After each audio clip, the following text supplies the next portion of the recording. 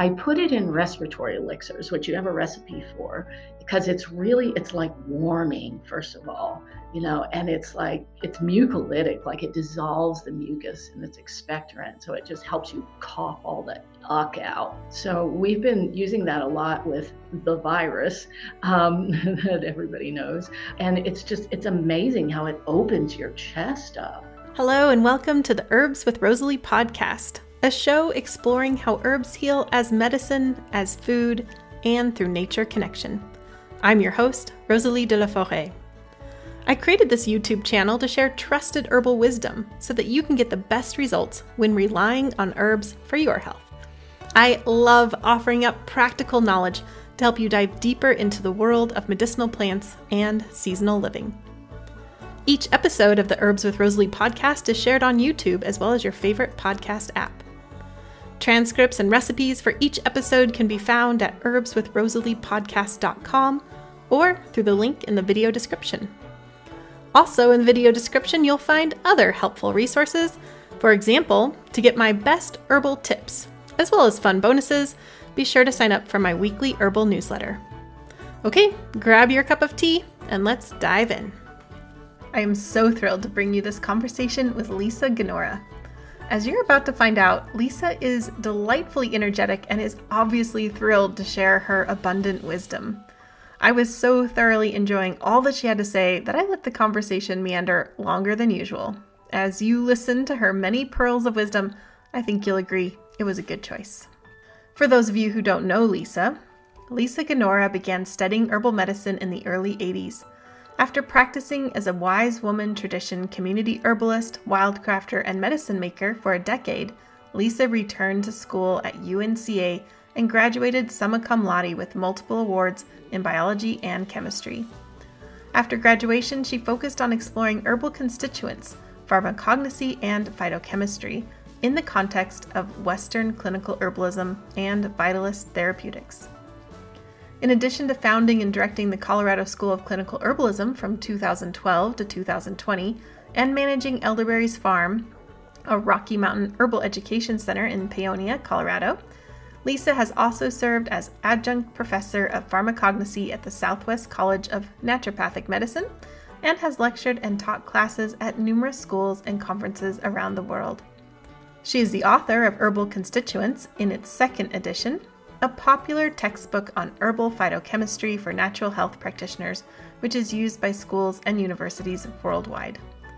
Lisa also teaches distance learning courses on herbal constituents and pharmacy and formulates botanical and CBD products for the dietary supplements industry. Welcome, Lisa. I'm so glad you're here. Thank you. Me too. Yeah. Well, I want to hear how you got started on this plant path of yours and basically, what all has brought you to us today. Oh my goodness. Started on the plant path. So, not that my dad was an herbalist, right? But my dad was from the Ozarks. And that was the first time I heard anything about, you can use a wild plant. He was like, hey, you want to go dig some sassafras roots, And I was like, sassafras roots? That sounds cool.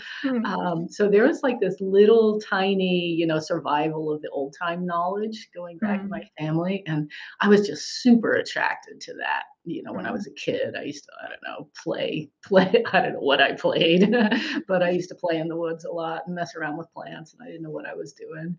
But, then I kind of got into the conventional world and went off to college, and nobody talked about any of this stuff at all. And there's this big gap, and then I actually, who got me, eternal gratitude to the cacao tree, who got me into, and the dandelion root, by the way, was I was doing the starving artist thing in Provincetown, Massachusetts, trying to figure my life out, in my early 20s, and am I this, am I that? And I kind of got myself addicted to Belgian baking chocolate. So, I would go and get a big old chunk of it. You know how they had those little, these bars, and I ate the whole thing, and I'd be like, whee, this is great. I'm awesome. Let's create a bunch of stuff. I feel good, and then 2 hours later, it was the crash off of, and, there was sugar in there, of course, as well. And then I would crash, and I'd be like, my life sucks. I don't even know. Depressed, And it took not being educated about health at all. It took me a while to notice that pattern, right? Mm, That like, reactive hypoglycemia, right? mhm. Um, and after a while, it's like, hey, when I eat all that chocolate, I feel like crap, 2 hours later. And maybe I shouldn't do that. So I tried to stop on purpose and I couldn't stop doing it. No matter what I tried, I'd just go do it over and over again, and I'm like, why can't I stop doing this? And oh, maybe I'm addicted to it. Maybe I'm addicted to it. Like, of all the things to get addicted to, minor on the scale, but still, it was like I couldn't quit. And so I talked to a friend of mine who was recovering from alcohol addiction, and she's like, "You should try dandelion root."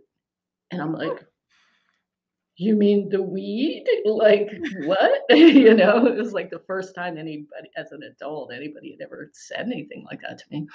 So I thought it was super weird, but I was Yeah. like, well, I like to try things though, do an experiment. So I did. I went and I bought some at the little old health food store. I was totally scared to go in there, because I don't know what I thought that was going to happen. But I went in, I got some dandelion root, and she said, brew it up, and then when you want to go get your chocolate, drink a cup of this instead, and then just don't battle yourself. Just do what you got to do, right? So I was like, okay. So I drank it.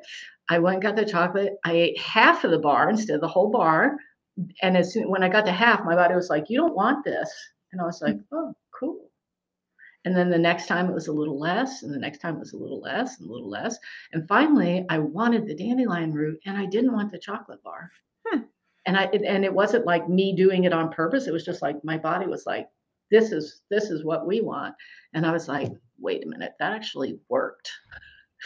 That actually worked.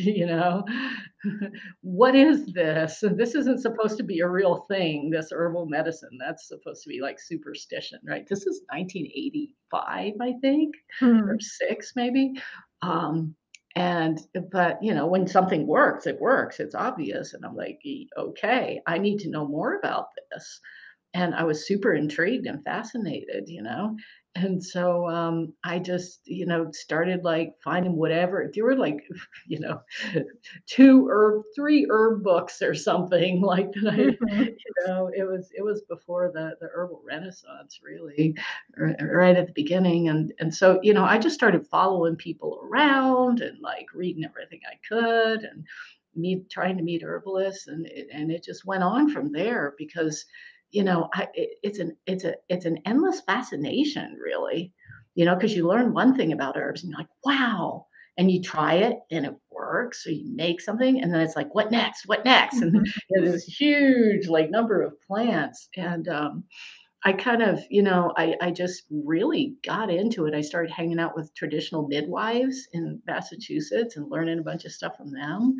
And yeah, and that went on and on. And then I moved to the Southern Appalachians about 10 years later, and still a bit of an herbal tradition alive there, and quite a few herb teachers. And, kind of got into that world, learning the Appalachian plants, medicine making, wildcrafting, started making herbal medicinal mead, which Mm. is really fun.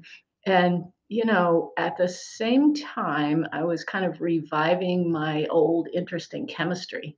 So, because I, in high school, as a chemistry nerd, I was one of Mhm. those kids who'd like sneak into the lab at night and do experiments and stuff. Yeah. So, I thought, you know what? These worlds can come together because plants are making phytochemicals. Like that's what they do. Like phytochemicals aren't something like somebody invented in a laboratory. It's like this something that a plant has created. And so I was like, I think I'll study that and see how I can bring that together with just being kind of a hands-on practical herbalist. So I went back to college at UNCA in Asheville and made everything. And I was definitely the weirdo at the school too. It was great. Like there probably was more than one, but I was a weirdo in the science department because I was like, well, what about herbs? What about herbs? And at that point they were, okay, well, phytochemicals, So, but I did a bunch of chemistry and made it all about medicinal plants, however I could. Mm. So, yeah, that's how I kinda came together with that, And then they actually have a medicinal plant research center there now. Oh, Ding! really? Huh. Yeah, finally, a decade after I left. But that was really fun for me because I got to indulge my scientific side and my nerdiness, along with just this really hands-on, deep relationship with medicinal herbs and practical herbalism. So, short story, long story short. That's a fantastic story. I don't think I've ever heard, chocolate addiction being the gateway to being an herbalist, Oh, so I love it. isn't it wild? And that Yeah. and the dandelion root, and I mean, such Yeah. a simple herb, like, it's like the most familiar herb ever, and, Mhm. everybody knows dandelions, but it Mhm. had so much power for me, and I was just like, "Well, if a dandelion can do that, what can all these other herbs do?" Yeah, truly a So, gateway herb in that sense. I love too that you had the situation where this person recommended it and you're like, I was super skeptical. yeah, and then you became that person and, studying phytochem and yeah, tables Yeah, turned. I'm one of those. So, yeah, dandelions. They're still amongst my most favorite herbs because there's just so many different things. It's like, when you're first learning herbalism, you learn like this herb is good for this, and with dandelion, it's basically good for everything in some Mhm. way. You know what I Mhm. mean? It's got like this so many different actions and virtues and different things that it can do that I don't know. I have a yard full of dandelions now. It just makes me so happy. I I was let my gonna say, and they're so plentiful, so they're so accessible, which is something I love about the plant that you chose to share about today, Grindelia. I'm so excited that we're gonna talk about this. It's a plant that I honestly don't turn to a lot for medicine just because I Yeah. don't, but it's a Uh-huh. plant that I love finding. Like, Oh, whenever I yeah. find it out, there's just those flowers and then the buds and the gumminess. Like, I've spent a lot of Mhm. time just hanging out with Grindelia Mhm. because I think it's such a cool plant. The aroma is amazing It too. Like, is. even when they're dead in the winter, like, right now, it's they're dried out, you can crush one of them up, and it's like, oh, it's like Mm. it's still there. It's like it's got so much essence, that yeah, I love I didn't learn that plant until I moved to Colorado, Hmm. right? Because maybe it was in North Carolina. It's pretty widely distributed. I mean, I've seen it. I've seen it in the Pacific Northwest, Mhm. where it rains like ever so much, and but I didn't know it when I was in North Carolina, and I didn't know it in New England either. Hmm. But I came out here and it is everywhere, like Hmm. on the Front Range where Denver and Boulder is, and even over here, we're on the Western Slope, everywhere, super abundant, right? Which is delightful because that's kind of Mhm. herb you want to harvest, the one that Mhm. there's lots and lots of. Um, but yeah, that's a spectacular herb, actually. It's one of those that I put it in respiratory elixirs, which you have a recipe for, because it's like warming, first of all, and it's mucolytic, like it dissolves the mucus and it's expectorant. So it just helps you cough all the uck out, you know. So we've been using that a lot with the virus that everybody knows. And it's amazing how it opens your chest up, Hmm. and I think there's some really good products made with it on the market now too. Mhm. So it's got this like warming, like clearing sort of aromatic character to it. And that's how I've really become familiar with it a lot over the past couple of years that way. And it's sort of what I like to do with it actually is I like to use it instead of Osha because you know how Osha is like has a really similar character. I mean, it's different because Osha is like Apiaceae family. It's like the parsley family or whatever, and the Grindelia is an Asteraceae. So they have like really different sort of base characters to them, but both of them are really warming. They're really aromatic. They're really penetrating. Right. And they're really just like opening when you have congestion and tightness in your chest and stuff.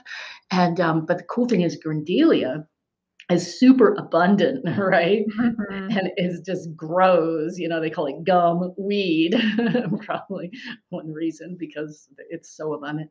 Whereas Osha is not that abundant at all. It's like not exactly, technically endangered, but I don't personally harvest it because it's a huge sacred medicine for multiple different indigenous peoples and for bears, right? Mhm. And it's just such a powerful entity. I sit with it. I'll nibble the leaf. I eat the leaves and stuff, but I Mhm. never dig Grindelia, and I just feel like it's almost like botanical appropriation for me to dig Grindelia. I mean to dig Osha. Mhm. So that's a really cool thing about Grindelia is it's an excellent substitute for Osha. And I feel like, Osha is like some kind of spiritual being to me. I mean, that's a powerful plant, Mhm. and I just go up and there's a lot of it that grows up in the aspen forest up around here, like a little up higher. It's pretty abundant up there, but I don't dig it. I just feel like, no, Mhm. no, not for me. Yeah, I So, feel the same way. It grows up here in the Alpine as well, and wow. it's Where such a are you? sensitive ecosystem. I'm in north central Washington, Oh, right okay. in like the Yeah. foothills of the Cascade Mountains. Also dry, kind of Oh. not as high as you, but kind of considered high Mhm. desert. And yeah, so we can go up, and find it. But I'm with you. I like to sit with it and enjoy it. But Mhm. I use elecampane, like when for the See, me that people too, use right? Oshawott. Yeah. Yeah. Yeah, elecampane and Grindelia have a lot in common, actually. And I've used both of those. Sometimes I mix them together, Mm. because yeah, 'cause elecampane is this, like, big, robust Asteraceae, it's just like, I have a whole box of, like, gorgeous elecampane roots in my walk-in right now. We're just, like, waiting for anyway, but yeah, they're basically, as far as respiratory stuff, I think they're substitutes for each other. So you Mhm. could use elecampane or you could use Grindelia instead of digging Osha. And Osha just it started to really disturb me because it got way too much attention, even by people who weren't like really herbalists. They're like, oh, we can go dig some Osha roots and sell them at the farmer's market. And I was just like, oh, too much digging going on. Mhm. Mhm. So, but Grindelia is really interesting because not only that, it's like that sticky stuff, what's it called? They call it, it's not really, technically a gum because a gum is like acacia gum or like, I don't know, gum tragacanth or whatever. A gum is a water soluble substance that comes out of certain plants, but it's actually the stuff that comes out of Grindelia is very sticky, it's Mhm. like diterpene, it's like a terpenoid resinous goo almost. And it's mixed in with some other constituents, some monoterpenes, which are like the real aromatic essential oil ones that you smell. So technically not a gum, but you can see why they named it a gum because it's Mhm. sticky, right? It's like Mhm. it's super sticky. Like if you're harvesting Grindelia, you're like, oh, can I pull my fingers apart? You take a little like some alcohol wipes or something with you to get it off. But it's got that sticky stuff that it oozes out of the flower buds, right? Yeah. Do you know So why that is, like, in turn for the plant's benefit? Like, is that I've just man, wondered that for so long because it's not like it doesn't eat insects, right? It's not that kind of plant as far as I know, as maybe. far as we I don't know, but I Yeah, don't. but it obviously like, it must be some kind of protective or something. Something's going on. Mhm. They have discovered several more insect absorbing plants lately, so I Mm, wouldn't put it so past it. Like, I haven't seen evidence for that, but it wouldn't Mhm, surprise me. mhm, But yeah, I'm not really sure if it's a way to, because like it blooms when it's hot outside, right? It's like a mhm, summer bloomer. mhm. So, maybe that sticky gum is holding the aromatics in and like Mm. releasing them and like they're traveling through the air and doing something. I don't really know. I haven't ever seen information on that. But it's such a dramatic, like, exudate. I mean, there's a lot of it. It really Mhm, gushes that stuff. And mhm, so when I harvest, I get the green flower buds when they're just shiny and covered in that white stuff. And then I'll throw a little bit of, one or more, several yellow open flowers in Okay. there in the tincture or whatever, just to like get the energy of them in there. But it's really that sticky goo, Mm. which actually has been studied quite a bit. They use it in Europe a lot more than Western herbalists are just kind of starting to pick up on it. And Michael Moore was teaching Grindelia way before I knew anything about it, but it's not that well known. Mhm. But I found multiple scientific papers from sort of like the Mediterranean places around the Mediterranean and the Middle East and stuff, and so they've looked into it quite a bit, and it's got that sticky goo has antiseptic properties, like what a lot of people call antibiotic, they really mean antiseptic because antibiotic is a very particular sort of systemic effect but antiseptic is more like contact antiseptic. So when you take it, it first of all, it encounters your lymphatic tissue, like in your throat, when it's going down, and it Mhm. has antiseptic activity there. And then it also has some where it travels to your bloodstream. It has a little bit of an antibiotic-like character also. But when it encounters that lymphatic tissue, it's really interesting. That activates your immune system, Hmm. right? Because your lymphatic tissue in your throat actually samples about all the different molecules that are going down there, all the different phytochemicals and all the different bacteria and viruses and whatever. Your lymphatic tissue is always like checking in, and then it's telling the rest of your immune system, what's coming and what you just got exposed to, and then you get this immune response stimulation and activation. So there's some of that stuff going on. It's a smooth muscle relaxant. So the smooth muscle that we're talking about is the bronchial muscles, because when your lungs are tight, or even it's been used a lot in the past actually for asthma, which makes sense when you think about what I'm saying right now. It can really like relax those breathing tubes and the muscles that can, tighten them up or loosen them up. So it's a bronchodilator, smooth muscle relaxer. So that really helps. And you can literally feel it with Grindelia. It's almost like, you take it and you just want to take a nice big breath and everything opens up more. So that's really nice. Antispasmodic, smooth muscle relaxer. It's really good if you have like kind of like a cough that just keeps going and going, and you're like, just stop coughing already, and like spasmodic coughing. So it has a lot of like really helpful features for respiratory infections and respiratory tightness, but it's also a digestive bitter, which is Hmm. really cool, right? Have you ever used it that way? I have not, but that is one of my favorite ways to work with elecampane. See? Because elecampane has that bitter, it's like that bitter pungent. Whenever that bitter pungent Yeah. flavors go together, to me, it's like screaming digestive, digestive. Yeah, yeah, they're like buddies. They're like they're super similar in a lot of ways. And Grindelia is interesting because I went on this crazy like Grindelia research tear one time because I wanted to learn more. Probably when I was writing the book again, it's like what's because this is the one that I found a lot more information about 10 years later. Yeah, one of the ones.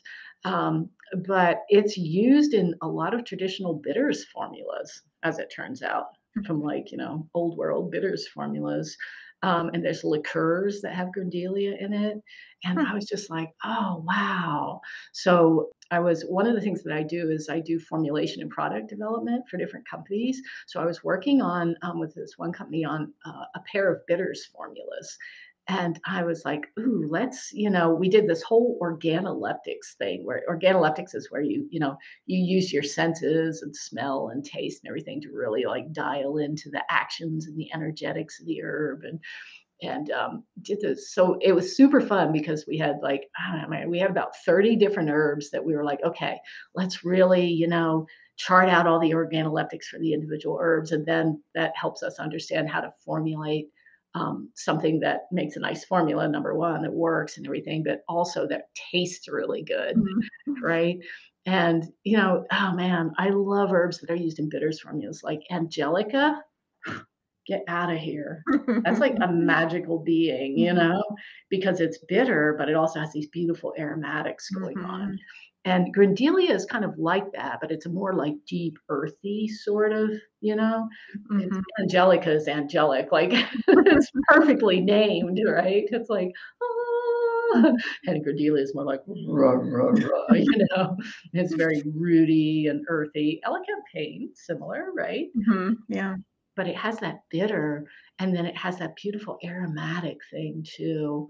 So it was just really, really fun, like, diving into the organoleptics of it. And the cool thing about it is, and a lot of people don't think about this, but when we talk about a plant as a digestive bitter, it's also a nervine relaxant, Right. right? Yeah. Because bitter is like what signals your digestive system to get, even like I'm salivating as I speak, right? All I have to do is talk about bitters. I'm like, Yeah. oh, excuse me.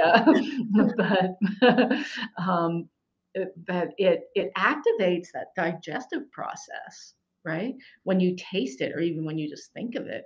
And then so that's part of the rest and digest function of the nervous system, right? Which Mhm. is the nickname for the parasympathetic branch of the nervous system. So sympathetic, it's weird. It's like they named it wrong or something, but the sympathetic nervous system is like the fight or flight thing. Like you're stressed out or something scares you, and the adrenaline starts going, and the cortisol, the stress hormones, and you're driving and you're like, ah, and so that's the fight or flight, sympathetic branch of the nervous system. But the rest and digest, the relaxing branch of the nervous system, is the parasympathetic, and that's what bitters activate. So the experiencing a bitter, not only does it get your whole digestive system like ready to accept and like deconstruct your food so you can absorb all your nutrients, but it calms your nervous system, right? Yeah. And yeah, and so like a lot of Other side of the coin kind of thing. It's like, all right, we're going into this mode. yeah, yeah, exactly. So, that's why I'm just like crazy in love with bitters. Like, I I don't am know. too. I am very obsessed with bitters myself, and that's when you mentioned Grindelia as a bitter, like in bitter formulas, like I think that is maybe what I've been waiting for to really dive into Grindelia because I spend a lot of time making bitter formulas and I'm Oh, excited. cool. Yeah. Yeah, yeah, it's fun to play with. I mean, and it is that resinous sticky stuff. So, when you tincture it, you use like everybody's got their own little tweak on it, but I don't know, like 70, 75, 80% ethanol in your menstruum hydroethanolic solvent system, in other words, hydro for water.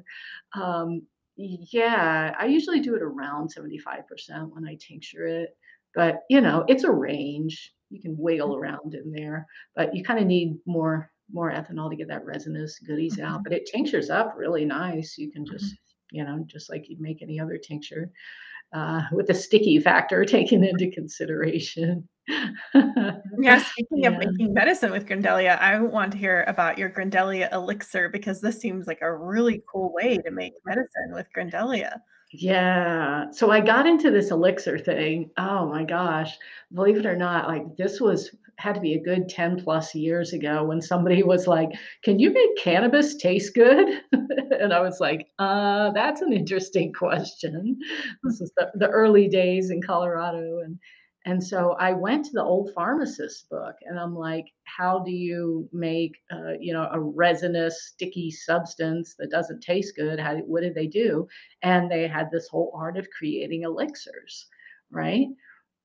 So I read up on all that literature. And, this is stuff from the 1800s, from the physiomedicalists, the eclectics mostly. Like there's a whole book. Was it John Uri Lloyd wrote this whole book called Elixirs, right? Oh, really? And I was like, wow, because back in those days they used a lot of challenging flavors, and alkaloids and some pretty intense plants, and they wanted to make it taste good. So they would either make a syrup, yeah, and they used sugar in those days, right? Because that was a different era. And sugar was like exotic back then. Mhm, Like it was hard to get, it wasn't in everything like it is now. So they would make syrups, or they would basically make elixirs, which is a combination of tincture and syrup, right? mhm. So I looked at all that and I'm like, well, what if you would just kind of use honey instead of sugar? And then I was like, okay, so tincture plus honey, that's a pretty good mix. You can get them to play together to some degree. But if you then I was like, well, what if instead of just using honey, you actually infuse the herb into the honey and make an infused honey? Because I kind of got that idea from Paul Bergner, actually, um, in a little bit of a different format, because he was teaching back in the NAIMH days in Boulder. He was teaching how to make honey paste, right? Which is where you put powdered herbs into honey in a certain proportion, certain temperatures, a few things you do to get it right. And it's kind of like an Arabic style honey paste. And I was like, well, what if you actually infuse the herbs into the honey? Like, like you would make an infused oil, like you would infuse your comfrey or your chickweed or plantain or whatever into oil, like olive oil or something. I'm like, can't you just do that with honey? So I started experimenting with it. And there's certain herbs that just like honey is kind of mysterious, as it's like people always ask me, like, well, what's the science on extracting herbs with honey? And I'm like, I haven't found any. Mystery. I just do it. And then I do my organoleptic test afterwards and, see how it turned out. Um, but honey extracts certain herbs really, really well. And Grindelia is one herb that just loves to like exude its constituents out into honey. And it, Grindelia is like really like strong tasting. If you just straight up make a I have to laugh because in some books it's like, well, people used to use it for chewing gum, and I'm like, somebody may have told you that, but Not pleasant. I tried it once and it was a bad idea. It was a bad idea, right? Because Gummy. it totally it Like sticks to your covers your teeth, teeth. and it's like it's almost like a slightly acrid, really hot, like super intense flavor, super bitter. It's like, yeah, don't do that. You see that in a book? Don't do that. Don't do that. Right? Oh my god, not chewing gum, But even when you tincture it, the flavors really, it's a strong herb. That's one reason I love it too, because it's like, wow, you don't need very much of it to do the job. But when you infuse it, when you use the honey to actually extract it, then you pick up like almost like the more pleasant version of Grindelia. You still get a lot of the activity and the flavor, but it brings out the tastiness in the aromatics and the flavor. And honey is like just so soothing and warm, and like you can use that honey, you can make Grindelia honey and you can use it in oxymel or you can use it in elixir. Right. So oxymel is like you do a thing with vinegar and you do a thing with honey, or do an extraction with vinegar and an extraction with honey and mix them together. Um, or you can do the tincture and the honey. So what I'll do, you can make a single herb elixir, so where you tincture the herb and then you honey extract the herb and then you mix them together, in the right proportions, which is in the recipe. It's all written down there. So you want to end up with 25% alcohol at the end to keep it for stability so it doesn't, turn. Which ironically, one of the very few infused honeys I've had that ever grew mold was Grindelia. Oh, really? Huh. I know, which is so like unexpected. I don't even understand why that happened. But if you get that 25% alcohol in at the end, it preserves it. Even though I keep mine in the fridge because I keep everything in the fridge because I'm a fridge freak, and then it'll stay good for like years. But so I do the tincture. Probably I forget what percentage I wrote in the recipe. It might have been 75 because that's what I usually do. You know, 75%. And then I do the infused honey, which is basically like really easy, actually. It's not too hard to do that. It's just, you put it's messy, super messy, but you put your Grindelia buds, and I like to use one of those big Visions cookware. You know what I'm talking about? Those amber glass pots. Yeah, those things, man, I love those. And you just put however many Grindelia buds you have in there, and just like basically it's volume, so 1 to 2, one part by volume of Grindelia. So like if you have a cup of Grindelia buds, you're going to use 2 cups of honey, and just cover them, and then get ready for the sticky fun, get some dedicated wooden spoon or something. And you put it on low heat. Like honey likes about 130, it's kind of like the ideal temperature for infusing into honey. And you can use a thermometer if you want, or you can use the I always, this is so cool. If you, I wish I had a vessel I could kind of show you with, but if you hold on to the vessel, if you can hold on to it for like 1, 2, 3, okay, it's hot, about 3 seconds. That's about 130. But if you go to touch it and you're like, ooh, it's too hot, then that's too hot. So you can kind of guess 130 by if you could hold on to that glass pot or whatever for 3 seconds before it starts getting, you have to let go. It's a very practical tip, Lisa. I love it. Yeah. Yeah. I know, because you don't always have your like laboratory thermometer there or whatever, right? So 130 to 140 is a really good infusion temperature for honey for most things. And with Grindelia, 5 or 6 hours actually at that temperature seems to make a really good. It's almost like, did you ever have somebody, you ask them, it's like, how do you cook that? How do you know when it's done? And they're like, well, when it smells like it's done, it's ready, and you're like, oh my God, when you're first learning a recipe or something.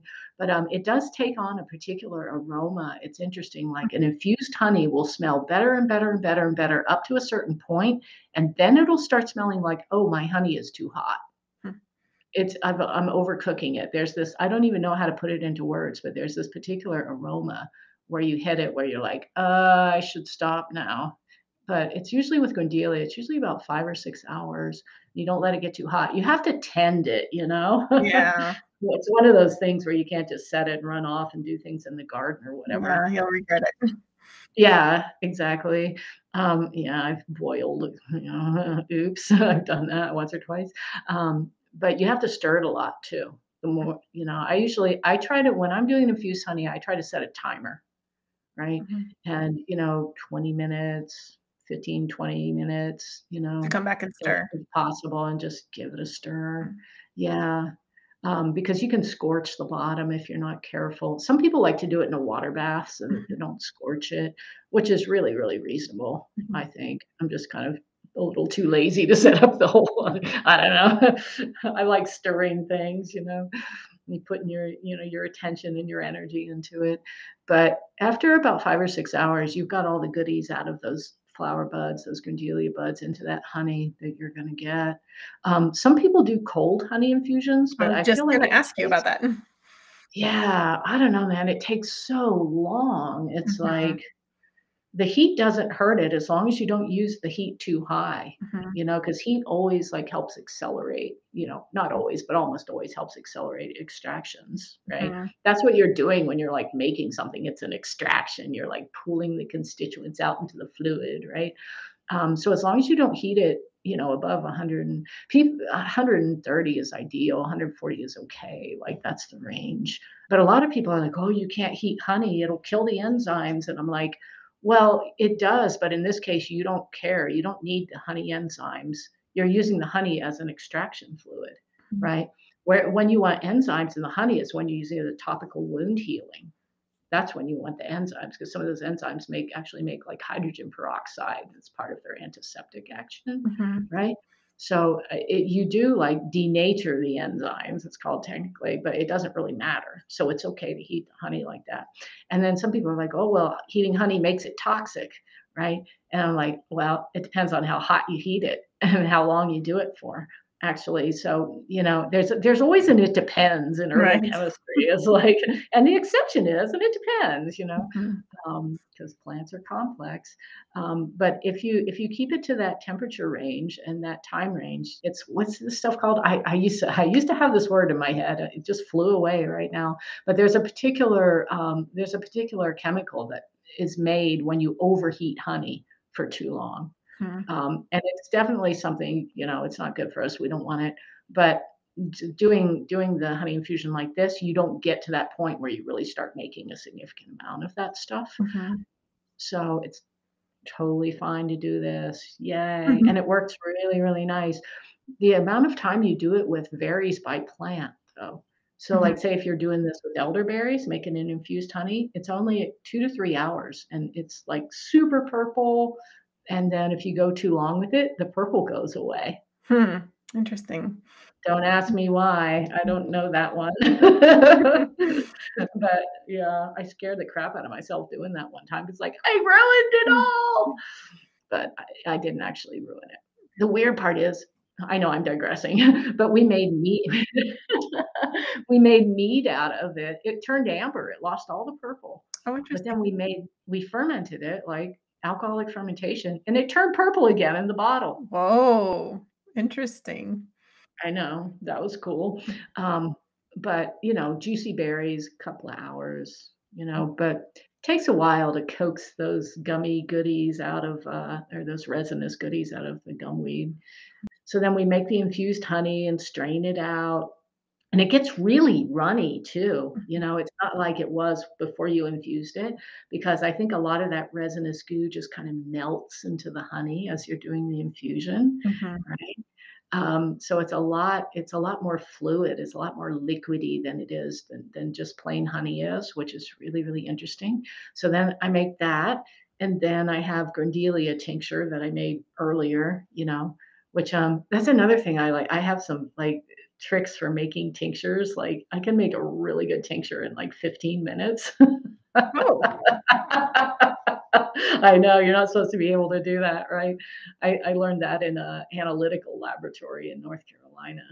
It involves blenders and Vitamixes and things and some math, but you can do that. So you make your tincture separately, and then however you make it, and then you strain it out, and then you mix it with the honey. You know, Mm. and and how you end up with 25%, I think I put that in the recipe, Mhm. right? There's a little bit of mathing around that you have to do with that because you think honey is 0% alcohol, right?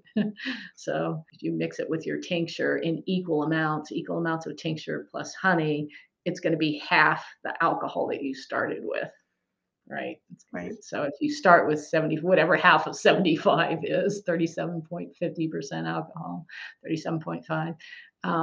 But the cool thing with elixirs is you can mix and match, right? So you can use different tinctures and different honeys, Right. You could right? have, like, Grindelia honey with elderberry tincture, just as an example. Yeah. Yeah, exactly, or vice versa, or any number of them. Mhm. Like if you a project that I did with one of my apprentices, this was super fun, this past May, I think, was we decided we were gonna make a respiratory elixir, right, with 5 different tinctures. I don't remember what they all were right now, but I remember there were 5 different tinctures and I think 2 different infused honeys. So it's actually a whole formula, and we use 5 separate tinctures with 5 different alcohol percentages, and there's this kind of calculation that you can do, it's like fun with math. There's a worksheet, so you can actually figure out if I combine like, this many mils of this tincture that's 40% with this many mils of that tincture that's 80% and blah blah blah. And you can figure it all out and know and tune it in so that you end up with enough alcohol in there to preserve it. Mhm. Right, because that's your ultimate goal. You want to have, some people say 20%, but I like to err on the side of I'm the caution. same way. Yeah. Yeah, Mhm. 25%, you're pretty good there. Mm. So, it's kind of like one of those advanced herbal pharmacy things that you can do. But it was such a fun project because we got to make all the different, infused honeys. I think one of them we used was rowan berry honey, which is really like rowan berry is mountain ash, sorbus americana or something, I think. Rowan berries are super interesting. That's another one that I'm just like, "Are you kidding me?" They're definitely a superfood, right? Mhm. And, And so another abundant one as well. yeah, I mean, a tree will just like, Yeah. in a lot of places, they're planted as ornamentals or street trees, right? Mhm. And you can get them wild too. But yeah, I'm crazy for rowan berries right now because it's kind of like when you think of vitamin C, like everybody's like, "Oh, I'm getting sick. I need vitamin C." it's like vitamin C, and it's rowan berries have vitamin C, but they have all these like synergistic companion molecules too, right? So they have like all these flavonoids, all these carotenoids, and all these other like organic acids, and like things that make your vitamin C work even better. Mm, They're like nature doesn't make vitamin C all by itself. right. Like, that's a human thing. We're like, oh, let's synthesize it. Most of it's made from corn. Surprise, and put it in a pill. But, in nature plants, they always make like this huge number of like synergistic or related constituents together, and they work better together. Like any study that's ever looked at that finds this effect. Mhm. Synergy is huge. So instead of just vitamin C, something like rowan berries, or just give you that whole like, immune system support and anti-inflammatory action and all that stuff that you want vitamin C for. So I think we made some rowan. We put some rowan berry in that elixir, and I think what else do we put in there? Probably some sage, like sagebrush, some kind of artemisia. Some because we have out here we have 3 artemisias that are pretty common and indigenous to the area. So I was kind of getting some local plant in there. And I don't know, we might have put, I don't even remember, we might have put some elderberry. We might have put some aronia berry. Mm. Have you heard of that one? Mhm. Yeah, oof, aronia berries. They're hot stuff. Yeah. Yeah, they're like elderberries, only more so. They're kind of like elderberry's big grandmother or something. Um, so, we put all these different things. I think there were maybe 7 different ingredients in that elixir. So it's like, you start out making a one herb elixir to kind of get used to how it works, and then you can start like turning your elixir into a formula. It gets really fun, and That's the so sense some I'm new getting, medicine. like, talk about making, like, fun, potent herbal medicine that's gonna be so Oh wonderful for the yeah. respiratory tract. Yeah, and it's so soothing too because it's like when you mix, alcohol is a hot substance, right? When you talk about energetics, like alcohol is super hot. You just squirt some Everclear into your mouth, you're like, You're not like, fire, "Oh, this is you know? soothing my lungs right now." You're thinking, like, Yeah, but it's very "Where does it feel?" penetrating too, Mm, which, is a great way to deliver like herbal powers, quickly. So mm, the nice thing about it is the honey really modifies the fire of the alcohol. It like smooths it out and it cools it down. It's like a corrigiant is the old word for that, mm, right? Something that modifies or balances the energetics of something else. And so it's really nice to mix a tincture with the honey because the honey modifies the fire of the tincture, and the tincture makes the honey like more dispersing, more penetrating. And it's a beautiful I love elixirs. Like it's it's almost like you're tempted to take a little too much of them because they taste so good. You're like, give me another spoonful of that. It's like put it on the ice cream. So you can actually mix them with bubbly water. You can make an elixir and mix it with fizzy water with a spark, carbonated water, whatever. And it's really, I mean, it's tasty. It's like, who needs cocktails, man? Just make your elixir and like pour that in your fizzy water and stick a lime slice on the glass there. You're good to go. mm. Well, it seems like Grindelia is a wonderful herb for people who haven't made an elixir before, or even if you have, it's gonna be a wonderful herb to play around with because, as you mentioned, it is so abundant and it is, so it has so many gifts for us right now. So, you know, for those of you who would like to download your free recipe of all of the explanations that Lisa shared with us, she's written it all up, and you can download that at the show notes when you visit herbswithrosalie.podcast.com. So thank you so much for sharing that with us, Lisa. Absolutely. So you mentioned Grindelia obviously has so many gifts for the respiratory system. You mentioned it's also wonderful for digestion. Do you think those are 2 main ways that you work with it? Or there something else you'd like to share? Yeah, I mean, that's pretty much what I've done with it. The funny thing is, it's like, man, I've done this for more than 30 years now, right? And like when you start out learning an herb, you learn like the most common uses of it, right? The most prominent things that it does, but there's always more. There's always other things it can do. And like Grindelia, I'm sure there are other ways people have used it, but those are the two that I actually have experience with, and pretty much what I do with it. But I never say anymore, oh, this is what it does, Right, and that's right. it. Because, there's just, I'm continually surprised by new things herbs do with people. You'll talk to some herbalist, they'll be like, oh, I do this with that. And I'm like, wait, you do what? With that plant? How does that work? And then they tell you about it. And so I'm sure there's other things it does too. I mean, one of the things, I haven't used it this way, but it's in, when people write up about it, is they use it for urinary tract infections, which makes sense too when you think about its actions, right? It's like, I like to think, instead of thinking this herb is good for this condition, I like to think like, what actions does this herb have? And then what actions do you need with this condition? Right. So if you have antiseptic activity, that's kind of like for a UTI, for a simple urinary tract infection or whatever, people like to use yarrow, right? Urinary tract antiseptic. They like to use uva ursi, which is a urinary tract antiseptic, right? And Grindelia, if it's an antiseptic for the respiratory system with mucous membranes, you have mucous membranes in your urinary tract also. So it's working on the same kind of tissue.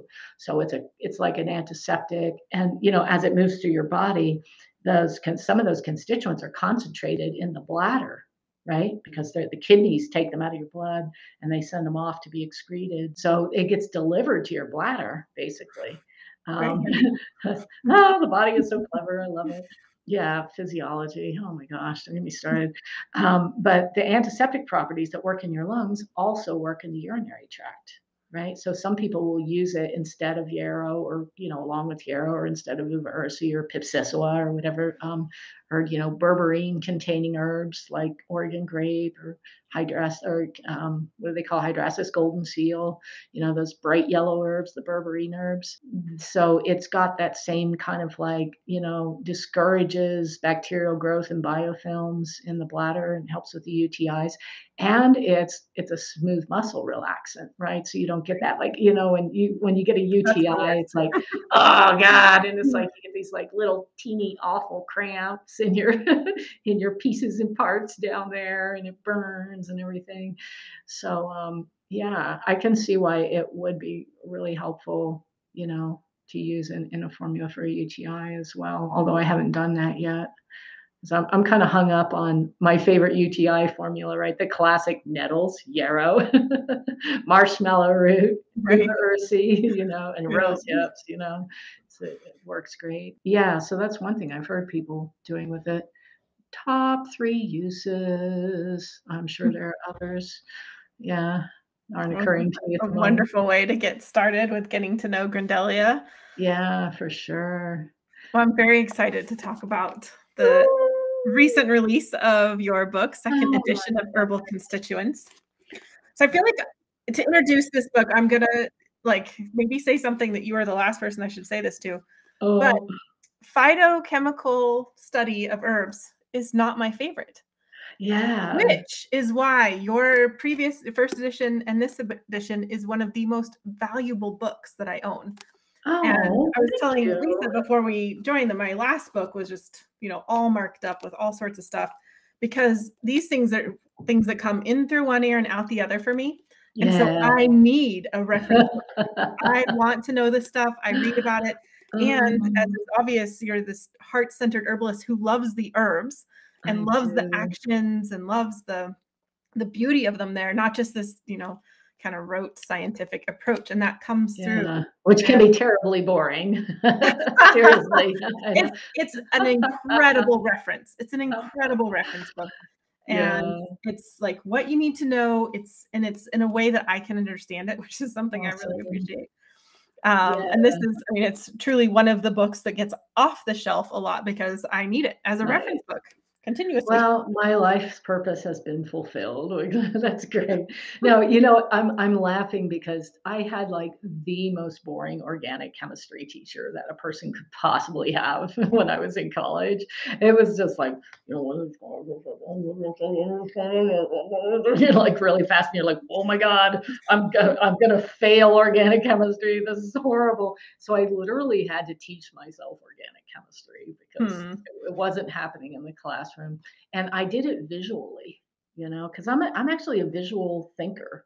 I'm not very abstract in my thinking. I'm visual. And one of my jobs in college was actually I was a tutor for art students who were taking chemistry classes. And so I had to like develop all these ways of seeing, like, and imagining, like, what's going on in the world of chemistry. So it is kind of an interesting approach that way. And before I went to college, I've been an herbalist, like kind of village herbalist, wildcrafter, etc. for, so like good 10 years, maybe more. Before I went back to study the chemistry again. So I had a good big picture context, right? So it wasn't just like, oh, all these chemicals are in medicinal plants and these studies say they can do this, but I actually knew how the plants worked, Right. So I had a way to interpret that kind of information that made sense in the way herbalists would use those things. And so when I got out of college, I was like, there are no good books for herbalists about this topic. Like there are some books where people made a valiant try, and they were pretty good, but like having that dual perspective of being a hands-on practical herbalist and then being trained in chemistry, I think it was bringing those two things together. And I was teaching classes on this subject, by then, and people are like, what book should I buy? And I'm like, yeah, because there were technical books about it, for like Right. pharmacognosy and medicinal plant chemistry and all this stuff. But they were like PhD type stuff and the language, and you're like, nobody can understand that unless you're trained in that world. And then there were a lot of really good herbalist books who were, didn't quite see into it, with the kind of depth you need to understand what's going on. So that's why I wrote that first edition of the book, is like, let's take this information and like give it to herbalists in a way that is practical, or that can be practical, that can help you understand the plants better, number one, and number two, help you understand how to make better medicine, Yeah. right, with the Yeah. plants. Key. Because Yeah. that's the really, really useful thing about this. If you know something about the constituents that are in an herb and like how to extract them, because it gets very specific, it's different for different constituents, then it's like, oh, should I tincture this plant? Should I make a decoction of it? Should I extract it with glycerin? Like, can I make it into an elixir? Like, what do I actually do to get those activities? Because the actions of an herb and the energetics of an herb correlate with the phytochemicals, right? So Right. when I look at phytochemicals or constituents in an herb, I don't see like these abstract things. I see like literally, I think they're plant spirits. Because phytochemicals are not objects, they're energy patterns, right? When you get really down into the world of chemistry, it gets weird and cool and interesting. And it's a very vibrational world. And so to me, a molecule, I call it a pattern of energy in relationship. Because like phytochemicals have patterns. They're patterns. You can draw shapes of them. You can be like, oh, a flavonoid. They have a structure. They have an architecture, and those things are made of atoms. And the atoms are having a relationship with each other, and it's an energetic relationship, and it's called bonding, right? But it's not an object. It's mostly energy and different patterns of vibration. And those are signals, right? Patterns of energy or patterns of vibration are signals. That's what we're using right now to talk to everybody, right? This is signals. This is like the internet, radio signals, television signals, all that stuff is patterns of energy. Music is a pattern of energy, right? It's a sound waves vibration, and molecules are too. It's just like you taking that idea and going down into the tiny, tiny world with it.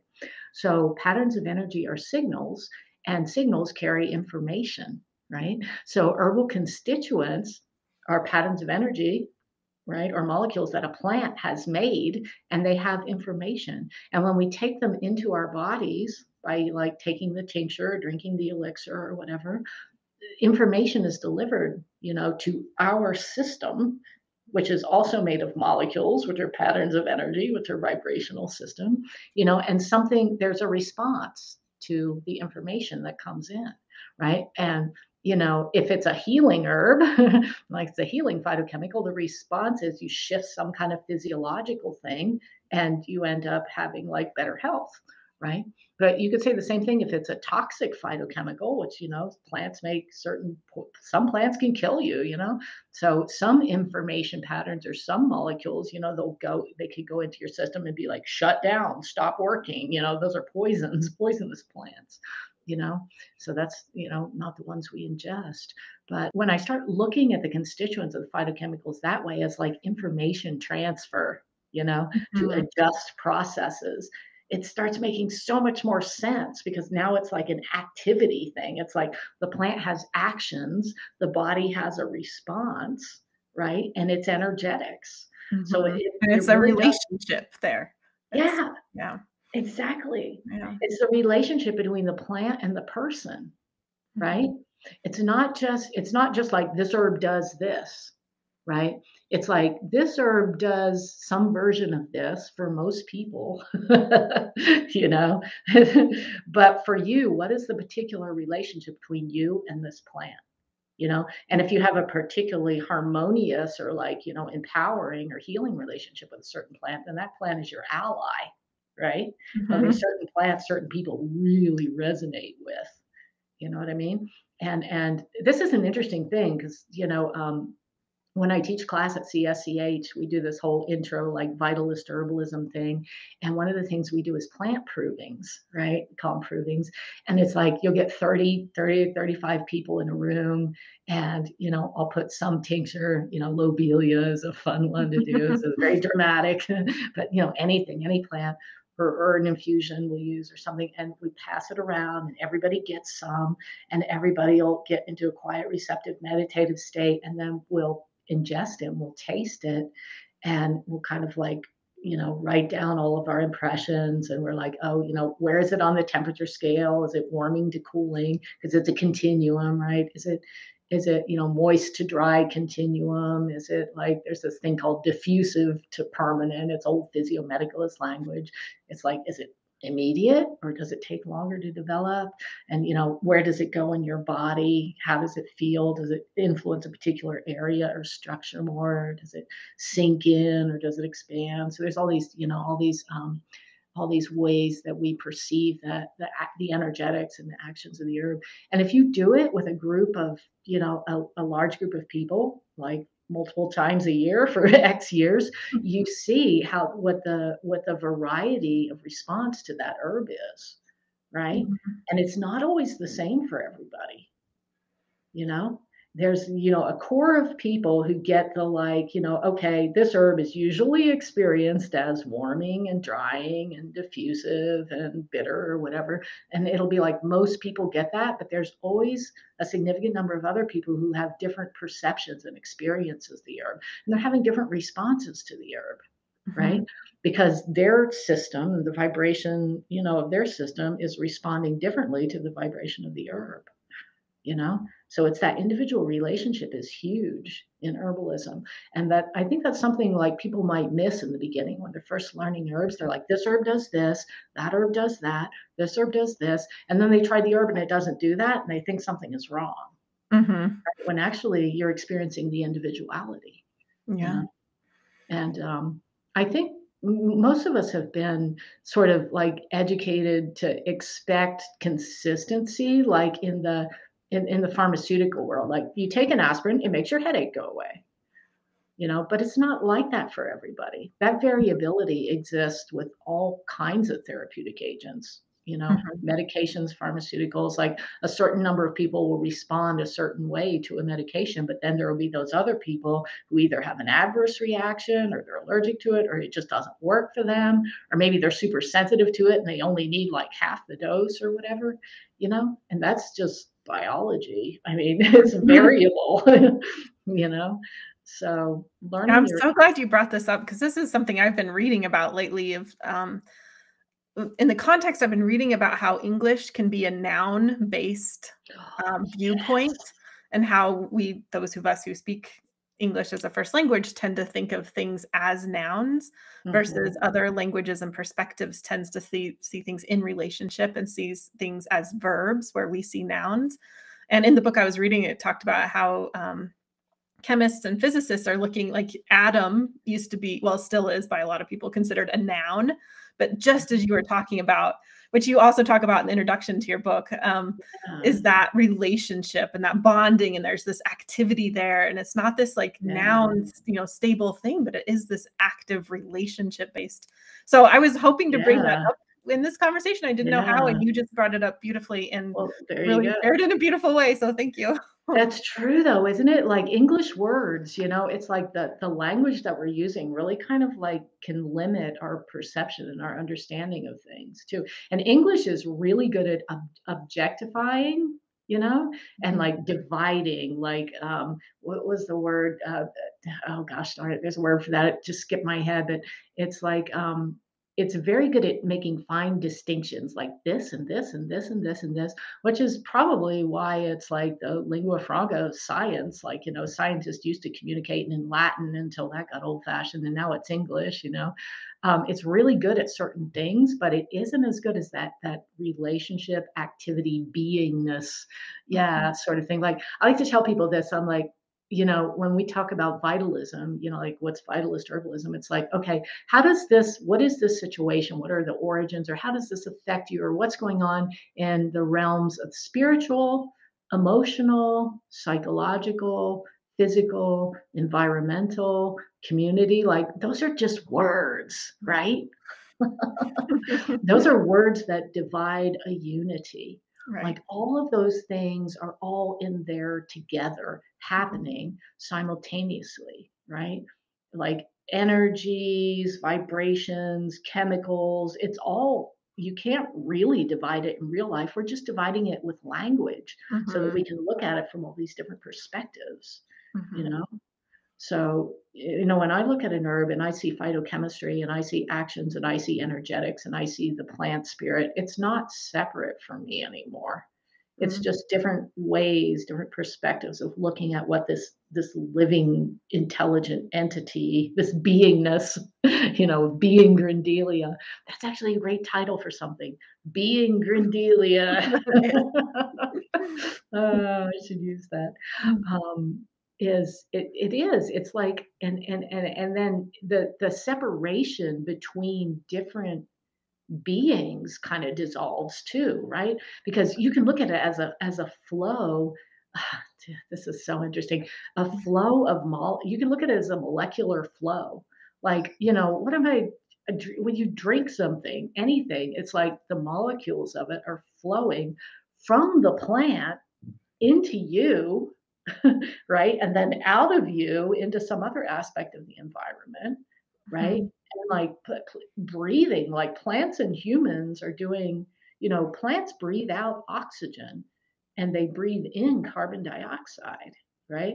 Humans breathe out carbon dioxide and we breathe in oxygen. It's like, if you look at that for a second, you're like, oh, all the plants and all the animals are just breathing together in this yin and this yang thing, right? It's like, we can't breathe without plants, and plants can't breathe without humans or other animals, So if you look at the way like constituents and molecules flow between beings, then it gets really interesting. And then you think about the microbes, right? Like the microbiome, like we're supposed to be like 90% bacteria, like what am I again? Walking bacterial colony, cool. But the flow of molecules between the plants and the air and all the soil organisms and the mycorrhiza, like plants have a microbiome too. It's not just a human thing, like those symbiotic gut bacteria that we have, we're covered in bacteria, but they're everywhere, right? And so same thing with plants and herbs, and they just flow, the molecules just flow between all these different life forms, and you sit back and you look at that and you're like, oh, it's not like this organism, this organism, this organism, this organism, that organism is separate entities, because we're not. If you look at it on that level, we're completely interwoven web of life. Yeah. Yeah. Very well said, and something that's like something we can say. And I know for me, it's something I have to keep revisiting over and over again, because it's almost like I have to deconstruct any, object noun based separation that I grew up with to really appreciate this interactive relationship, interdependence that's happening all the time, whether I consciously recognize it or not. Yeah, we're definitely taught not that way. We're taught in that separating way. And it just becomes kind of like a perceptual habit and a mental habit. Perceptual habits are fascinating, actually, because like we're taught, I grew up thinking, oh, a plant is an object, it was even an it, we even called animals it back then, oh, there's your dog, it, blah, blah, blah. Now it's like, oh, he or she or blah, blah, blah. We recognize their, beinghood. But a lot of people grew up, including myself, grew up with like plants are just things. Like they don't have a consciousness, they don't have an intelligence. They're just, convenient things that we use for our life. And it's like, that's a very limited way to have a relationship with plants, So looking at things from this perspective, really, like, I don't know. I think about this a lot because now, at Elderberry, so I got four acres, and we got these big herb gardens, these big trees, and like fruit trees, and all this cool, these plant communities all around here. And we're right up against a riparian area, so we got this whole gorgeous, swampy loveliness going on. And then over here, there's like juniper, pinon, juniper, and sagebrush hills. So it's kind of a lot of different plant communities come together right here, plus all of our cultivated stuff. And it's like, I was thinking about this the other day. It's like when you actually live in a place, for years, and you compost like all the food that you eat, and all your composting goes back into the land, you're establishing your place in the whole microbial community that's there, right? And in that, you're digging in the dirt, and you're like wiping your dirty hand, like you pulling up a nice carrot and munching on it, and you're eating bits of the soil, and you really become a part of that environment on a very deep level. And like when you think about this molecular flow, it's like, in modern life, we tend to be much more removed from the land. A lot of us live in a house or an apartment or a city or something. And you won't have this ongoing, continued ongoing deep relationship with the with the molecular ecology flow that's going on there. And I've been here almost 6 years now, and it's the longest place, I've ever like really settled into one particular piece of land like that. And it's just interesting to think about it. You become so connected, and kind of it moves you away from that division lifestyle that, we tend to experience. It's really common in our country, and it puts the human back into like the relationship with all the other organisms in a particular, like the chickens, little monsters. Like the chickens are hard on herb gardens. That's but yeah, the horse, so we're composting our local manure now and all the stuff. So I'm not sure. It's the connection thing. It's like, yeah, I think that's something people, even if we don't know we're missing it, we feel the emptiness in the absence of it. You know what I mean? I think that's like one of the underlying like problems that our society has, is we are radically, many of us or most of us are radically disconnected from a particular plot of earth, and like finding a way to somehow reattach and reintegrate into that really complex interconnected system with all the microbes and plants and animals and insects and medicinal herbs and, all of that. I think it's profoundly healing too.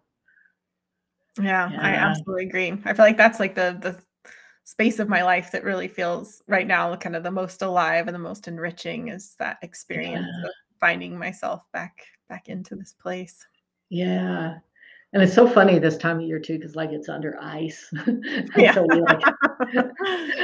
do a lot of like computer work and like connecting with people over the internet and stuff this time of year. And but yeah, we've got the seed catalogs out already. Oh, yeah, I do. Yeah. The gorgeous seed catalogs, all over the dining room table. We're starting to think about, oh, what should we plant this year? And that kind of thing. And yeah, this time of year, it's funny out here because, the climate is super variable where we are. It can be like freezing cold, it can be super hot, it can be totally dry, it can be soggy, it's like Colorado, it's like, what next? What do we have on the menu today? Colorado. So it's a really interesting environment. Like some plants really like to grow here, and some plants are like, are you kidding me? I don't think so. But what's super weird is I got pokeweed to grow here. Oh, wow. Yeah. Like that's not supposed to happen. Yeah. Yeah. What zone are you in? Do you know? Do you have Oh, any I keep idea? forgetting. Yeah. I don't know. It's where it's about 5,800 feet, 5,600 feet. But it's pretty gnarly here as far as like, Yeah. Yeah, I wouldn't the be surprised if temperature. it's like zone 3 or so. That'd be my guess. I Yeah, could be it might wrong. be. It'll drop like 40 or 50-degree temperature change from day to night is not unusual. Mhm. Yeah, it's pretty wild. It's exciting, actually. I love it. I'm like, oh, Rocky Mountains, whee! You know. But yeah, the pokeweed, that's one of my favorite herbs. That's a powerful plant. I wrote a thesis on that in college because, like, Oh, wow. it's everywhere in North Carolina, Right. Yeah. right? Super abundant. And I moved out here and I'm like, oh, we don't have pokeweed. And then I was like, maybe I could get it to grow. So I tried for a while and failed. And then I finally figured out what it wanted. And I've got some good ones now. I had more berries than I could Wow. use last year. Wow. So, never say what a plant can't do. That's my motto. Oh, no, you can't grow that here. It can't do this. It can't do that. And you're just like, yeah, they always surprise me. So. Well, as you're dreaming of next year, do you have projects you're working on, classes you're teaching? Always. Isn't that the beauty of herbalism that you never run out of stuff to do, right? Like Yeah. new things. Yeah, we just put together an online course, which I'm super excited about. That's Cool. like, when are we supposed to? It's about 2 or 3 weeks out. We're going to release it.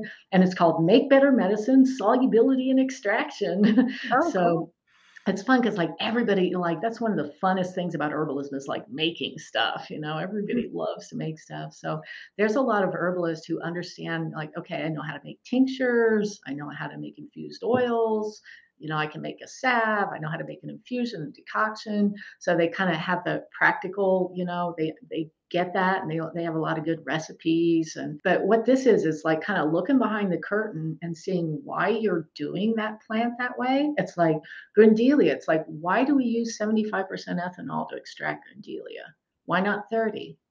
Why don't we just do it with glycerin? Why are we doing it that way? What's actually happening?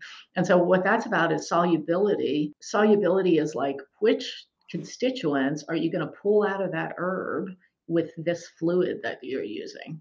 Right. And so we can use different fluids, like we use water, we use different percentages of alcohol in water or ethanol in water.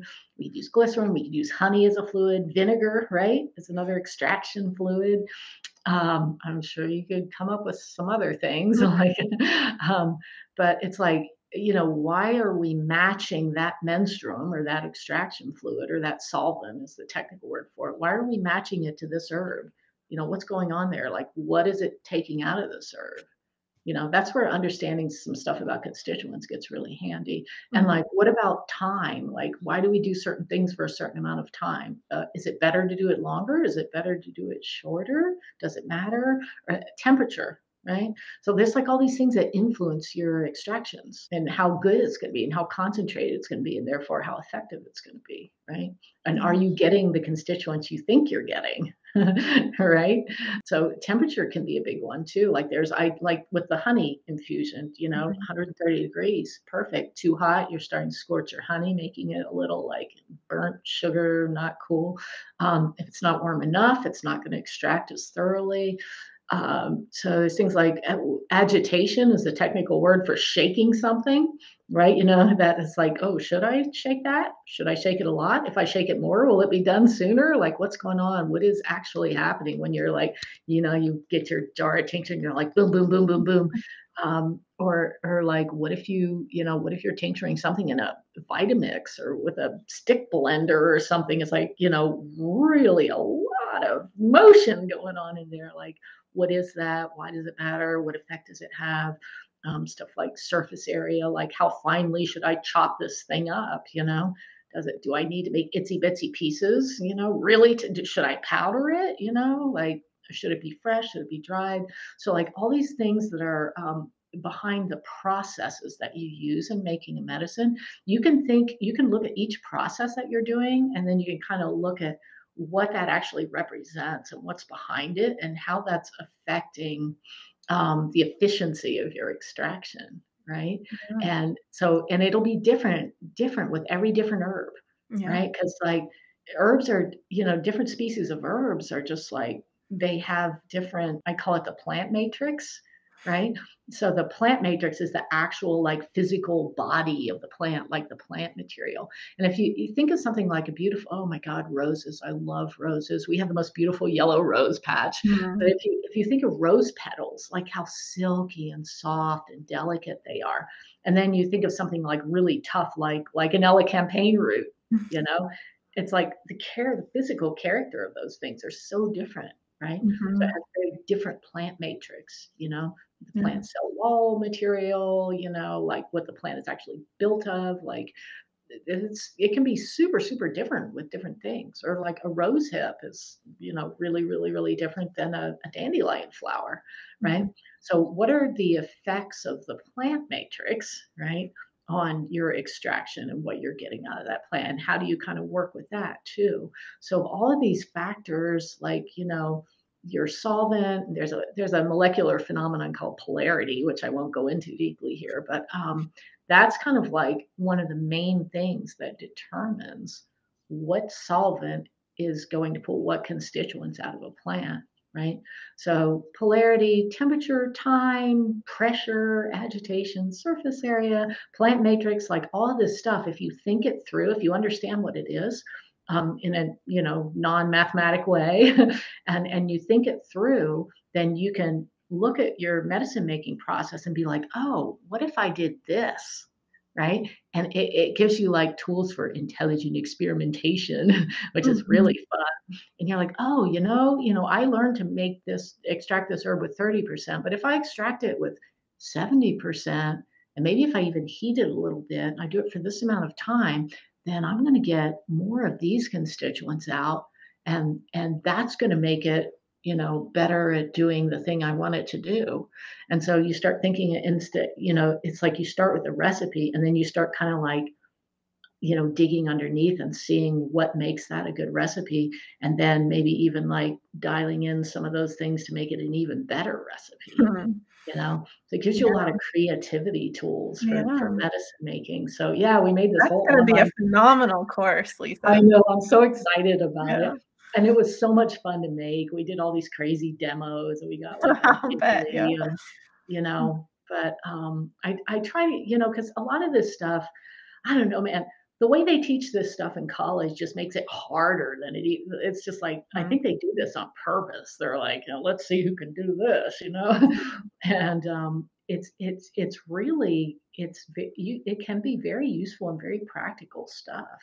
And that's kind of my mission, is to like take that kind of stuff and be like, you know, make it relevant and make it useful and make it important for herbalists, so that because when you start making medicine, at first, right, you're like, oh, I made a pretty good tincture, and 10 years later you've really got that dialed in and you make a Mhm. really good doesn't take 10 years necessarily, but you know what I mean, as you apply your experience over Absolutely. time, you make something better and better and better and better and better. So this course is kind of like a way to accelerate some of that, to show you it's like, hey, you know, if you do it this way, you'll get, you know, a more awesome herbal medicine. So it's, yeah, I'm excited about it. Yeah, So that's one thing we're working on. And actually we're going to have, so that comes out pretty soon.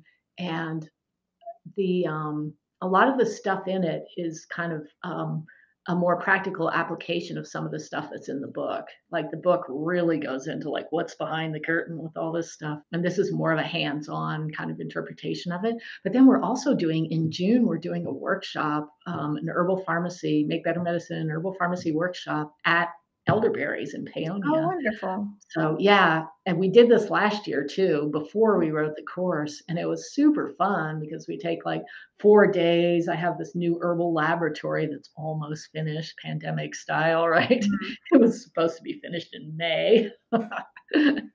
We're close. But we have this beautiful maker space, you know, and it's just really fun to, you know, kind of study up on this stuff and then actually come and do it with a bunch of people and camp out and have a good old time, sampling the medicinal meads around the fire at night. Lovely. Such things. But yeah, you know, we make instant tincture, we make instant fresh herb tincture and instant dried herb tincture, and we'll be making oxymel, like double infused fire cider, and we'll be making elixirs and I don't know what else, and just some more, you know, next level kind of stuff. So I'm really excited about that. And yeah, that's the two big things coming up in the herbal world. And I'm teaching at a bunch of conferences this year too. So you know, I'm not running an herb school anymore. So, you know, I don't have to be there doing the administration stuff all the time like I was. So, you know, going to do some more conferences, going to be at Midwest. I'm really excited about that one, Midwest Women's Herbal, doing a bunch of online stuff. So yeah, you know, I get bored easily. So I do a lot of things. I'm training a Mustang right now. Oh, wow. Wow. Yeah, I got myself a Mustang. She's such a sweet horse. But man, wild horses, man, they're wild. Yeah. They are wild, admirably so. Yeah, and getting ready for the garden season. I mean, that's huge because we're putting in a drip irrigation this year to deal with it too. Hotter, drier. Oh, you are? Oh, awesome. Yeah. We should compare notes. Yeah. I've never done this before. Like, I have no idea what I'm doing. I got advice from somebody who really does. So I hope that goes well. So yeah, we're, you know, trying to adapt to the hotter, drier by getting our water systems dialed in. Yeah, us too. Yeah, doing some product formulations and, you know, I don't know, all the things. Well, Lisa, thank you so much for joining me and for such a entertaining and informative conversation. And thanks for so generously spending your time with us and all your wisdom. Absolutely. It's been really lovely. So welcome. Thanks for having me on. Yeah. I love talking to people about this stuff. I really do. Oh, really? I couldn't tell. It's so exciting though. It's like herbalists, there's just something about herbalists. Like I just met somebody the other day on the phone, some herbalist, never met them before. And we were just like, for like a whole hour nonstop, you know? And it's just like, you know, tribe. So yeah, absolutely. Yeah. Well, I have had such a lovely time and I'd love to have you on again sometime. So absolutely. Have you back. Thank you so much. Thank you. Thanks for watching. Don't forget to click the link in the video description to get free access to Lisa's Grindelia Elixir. Also available are the complete show notes, including the transcript. You can also visit Lisa directly at herbalconstituents.com. If you enjoyed this interview, then before you go, be sure to click the subscribe button so that you'll be the first to get my new videos, including interviews like this. I'd also love to hear your comments about this interview and this lovely plant. I deeply believe that this world needs more herbalists and plant-centered folks. I'm so glad you're here as part of this herbal community. Have a beautiful day.